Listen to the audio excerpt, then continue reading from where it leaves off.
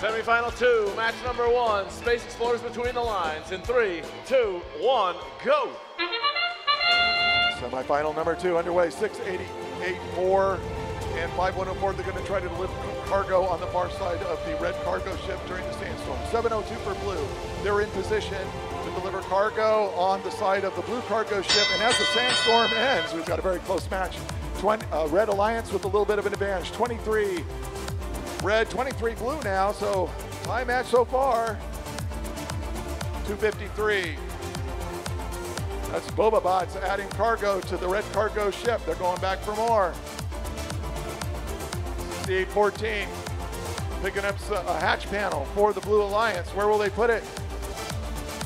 1671 for the Blue Alliance. The Bird Brains trying to line themselves up to deliver cargo. And it falls in. That's 3 points for the Blue Alliance. Red Alliance out a little bit in front, 36-30, with a minute and a half left in the match. 253, trying to push 702 out of the way.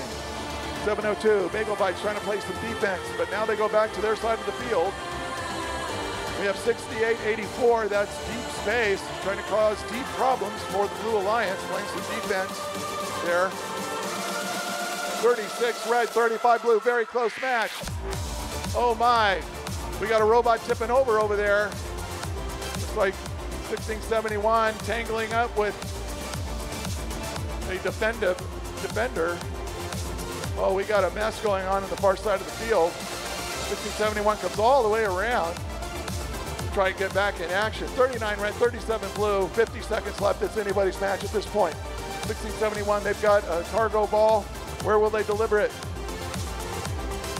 Looks like they're going to line up and put it in the very front of the blue cargo ship, and they drop it into place. That's 3 more points for blue. Blue's 39, red 44. It's going to come down to the end game. 68-84 already on the platform, scoring 3 points. 1671 on the blue side. They're doing their level 3 climb. Will they make it happen? They scoot forward. They raise the back part of their, and they are, looks like they're safely on board level 3. So they score. So it's up to 5104 for the Red Alliance.